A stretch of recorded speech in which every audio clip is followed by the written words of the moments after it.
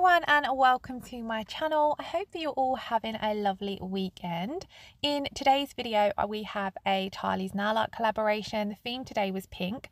Now the collaboration was actually yesterday, but again I'm late uploading this video as I've just been super busy. But as you can see from the intro, we're going to be doing a pink set and the theme for the collab was pink, and I just thought I would throw a whole heap of pink into this set of nails. So we're going to use some pink acrylic, glitters, foils, and then some pink painted hearts at the end. So I really hope you all enjoy watching. I'm working on my Glamerliz practice hand. I have already got my tips and a clear base applied, so we're coming straight in with our acrylic, and here I'm using CJP Cherry Blossom Blush. And I'm just using a small bead of this to pop a wash of colour down at that cuticle area, just because I'm coming in with a chunky glitter mix, so I always find it easier to get the neat cuticle line with the acrylic and then come over the top with my glitter. And I absolutely love Cherry Blossom Blush. It's such a shame you don't really see much of the colour in this video, but it's definitely one I'm going to try and use more. Next up, we're using this gorgeous glitter mix from Charlie's Nail Art. This one is called Sweetheart and it is absolutely beautiful. So I'm pretty much doing a full glitter nail with this glitter, but it's just going to fade out to a slight glass tip. So I'm coming in with a small wet bead of my clear acrylic, dipping straight into my raw glitter mix and then popping that down onto the nail. I'm trying to be really careful to get it nice and neat around the cuticle area still, and then I'm just keeping my brush nice and wet with monomer so I can move all of the glitter pieces around. Especially with these chunky glitter mixes, you want to make sure you leave enough monomer in your brush that you can pick them up and move them around without too much of it sticking into your brush. And this is such a pretty glitter mix. I love the combination of flowers and hearts in this one because it's one that you could use a lot in spring sets as well. As you can see, I'm starting to fade that glitter out now that we're coming down to the tip of the nail. I still want a little bit of sparkle there, but I want it to fade off into that clear glass tip. And then I'm always just tapping and nudging my glitters around until I'm happy with how they're all placed. So you will see me faff and mess around with it a lot, but then I'm going to leave that to set and we will encapsulate further along in the video. And then I'm going to do exactly the same on the little finger. So I picked up a slightly smaller bead of glitter here because the little finger is a little bit more narrower, so I find it easier to work in smaller beads, especially when working with such a chunky glitter mix. But as you can see, I'm applying it exactly the same as before.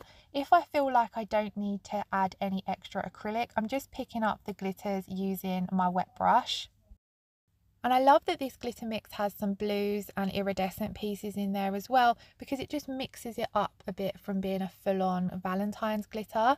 Now I did also recently on my channel, I think it was around 2 videos back, do a Charlie's Nail Art Valentine's haul. So if you are looking to pick up some Valentine's Day inspired nail art pieces, I would definitely recommend checking out that video and checking out Charlie's Nail Art.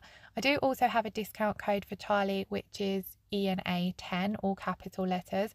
As always, it's always in the description box below. So if you do order from her site and you pop that code in, you'll get 10% off your order, which is a nice little bonus.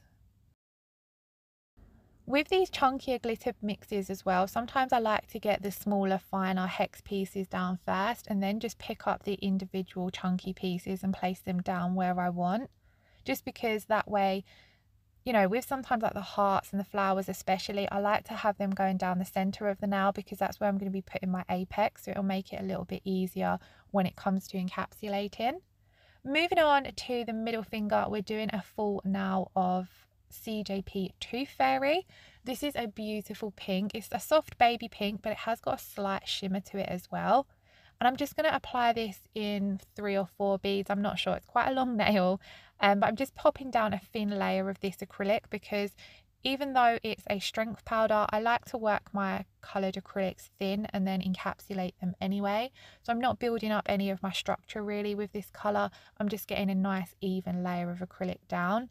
Now here where it comes to my cuticle bead, I messed up my application a little bit, so I'm just taking my time to wipe the sides of that just to get any product off of what would be the skin.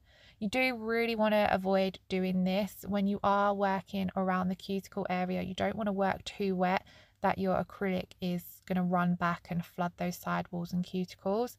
But you know, accidents, mistakes, they happen. I'm just blending that colour down so it blends in to the previous beads of acrylic. And I love this colour, it's gorgeous, especially again for Valentine's Day and spring nails as well. And then once again, because this set is pretty simple, both the middle and ring finger are exactly the same as well. So I'm just coming in and doing exactly the same again. When I'm working on such a long nail, I like to come in roughly halfway to 3/4 of the way down the nail with that first bead and just sort of get a wash of colour, so I'm starting to get some colour down at the tip area. I don't want my tip to end up too bulky because, like I said, we are going to be encapsulating. Then I come in with my second bead and place that down, blend out the back and then pull that down over the previous bead. And then again, that cuticle bead, I'm tapping that up into place at the cuticle and then pulling that down over the previous bead of acrylic again. Once again, I messed up the cuticle application. I couldn't believe that I did it twice in a row. But I just was working a little too wet with this colour, to be honest. CJP is a more medium to dry system. Now we have all of our coloured acrylic and glitter applied. This is what the nails look like. I'm then going to come in and encapsulate them. So I'm going to just encapsulate this first now for you guys. So I run over it with some monomer and I'm working quite wet with my clear acrylic here because of the fact that I'm doing a glass nail. So I'm just placing that wet bead of acrylic down and letting it flow down the nail, just so I don't have to pat and press and mould it too much, because then I'm not going to pop any bubbles into the acrylic. And then I come in with a more medium consistency bead up at the apex area, just tapping that into place and pulling the top of the bead down the nail. I'm trying to keep my application as neat as possible at the sidewall area, just because then I'm going to have minimal filing. And then down at the cuticle area, I'm popping a medium-sized bead down, really tilting that finger downwards so none of the product flows back and floods the cuticles. And then I'm just tapping it into place and again, just pulling the top of that bead of acrylic down. Looking at this now, I felt as though it was a little bit thin when it comes to the structure. So I do come in with a couple more beads of acrylic just to build up the apex and the barrel of the nail a little bit. And then I pop down another bead at that tip area as well, just because I wanted there to be enough product there so that I can file my shape without having to worry about filing into the glitter. Again, trying to keep my sidewalls nice and neat and not have any of my acrylic overflowing from the sides, because then you're going to end up with more filing to do. And it's just a small bead I pop down at the cuticle area, sorry, the tip area, because we want our tip to be nice and thin. And then this is what the nails looked like once I had encapsulated them all. I then went off camera and did all of the filing. So this is what the finished result of that looked like. I made sure to give the nails a good scrub to remove all of the dust. And then on the two middle nails, I'm going to be applying my foils. So I'm coming in with the Nirvana Nail Supplies Goddess Foil Gel, and I'm just applying a thin coat of this to all of the nails. Once I've applied this to all of the nails, I'll pop them in to cure for 30 seconds, and then you're ready to come straight on and apply your foils. Now the foil gel is slightly on the thick side, so I like to make sure I'm really spreading it out to get a nice even application. And then this is the gorgeous foil I'm going to be using. This one's from Charlie's Nail Art as well.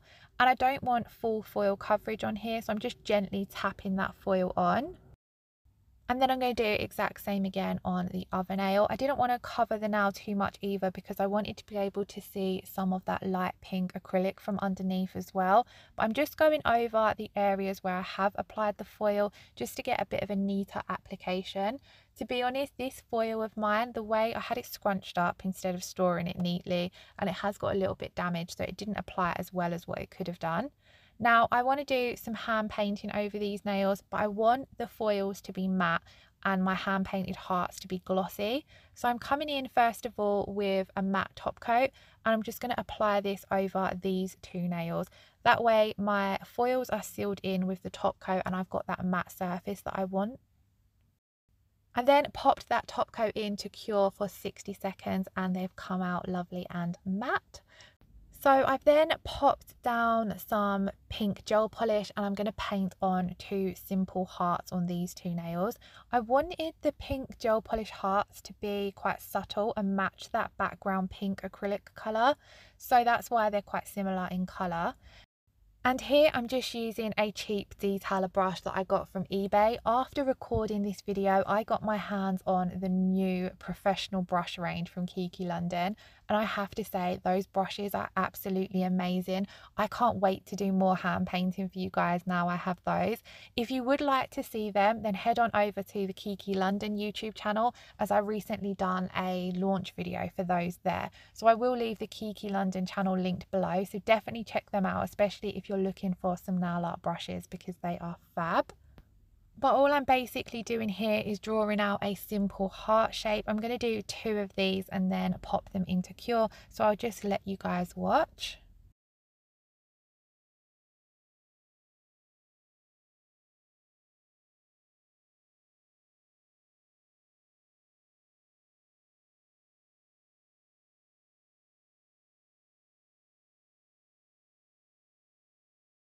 As I mentioned at the start of this video, this set was done as a Charlie's Nail Art collaboration. If you would like to take part in one of the collabs, then I will leave the Facebook group and the Instagram page linked below. And just head on over, there will be a post letting you know which theme is for the upcoming Friday. And then you just have to create a set of nails based around that theme. The only rule as such is that you use at least 1 product from Charlie's Nail Art, but they're a really fun way to get involved in doing some nail art. They really help push you out of your comfort zone, and I find they really help motivate me, especially with all the lockdown stuff. It just makes me feel like, okay, this Friday I've got to take part in the collab, or I want to take part in the collab, so let me take a look at what the theme is, and then I just end up doing some nails and having fun with it. So definitely check out the page and come and get involved.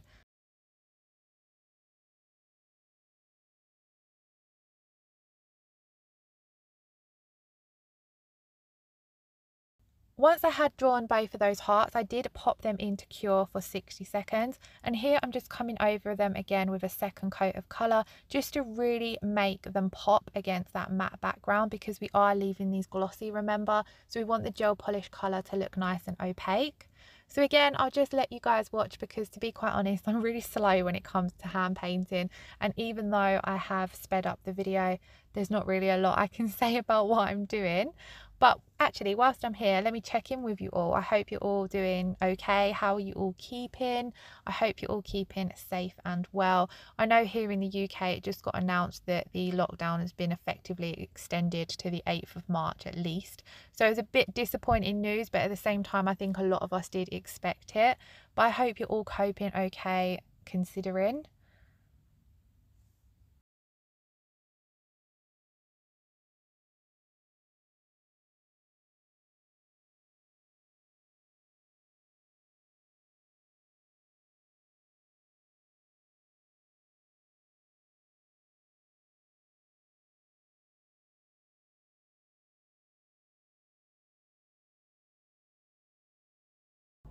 Once I had finished applying this second coat of colour, I popped these in to cure for 60 seconds. And then I did also do 2 hearts on the ring finger as well. But again, I did that off camera because it was exactly the same as these 2. Now, I've already top coated my foils and got my matte base. But like I said, I wanted my hearts to be glossy. So here I'm just coming in with that same detailer brush and my top coat, and I'm just simply going to top coat over the love hearts, being really careful that I keep it all nice and neat. And then this will just give us glossy hearts over our matte base, and I thought it looked really pretty. It looked quite subtle because of the colour I'd used, but I really liked the effect and how they turned out. Once I've finished applying the top coat, I'll pop this into cure for 60 seconds. And again, I did exactly the same off camera on the ring finger. And then all we have left to do is top coat the pointer and little finger and bring that gorgeous glitter back to life.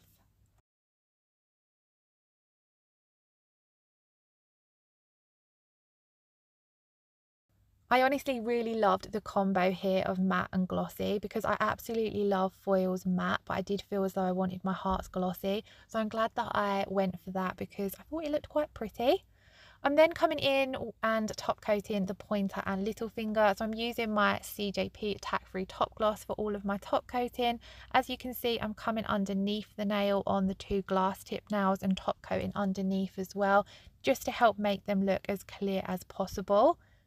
I'll then pop these in to cure for 60 seconds, and that is the end of the set. So I really hope you all enjoyed watching this video. If you did, then please give it a thumbs up or pop a comment below. If you have any requests of any particular sets you would like to see or any techniques, please do pop them below as well, and I'll give them a go.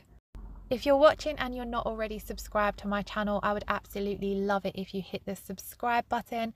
Take care, keep safe, and I shall see you all very soon in the next video. Lots of love. Bye bye.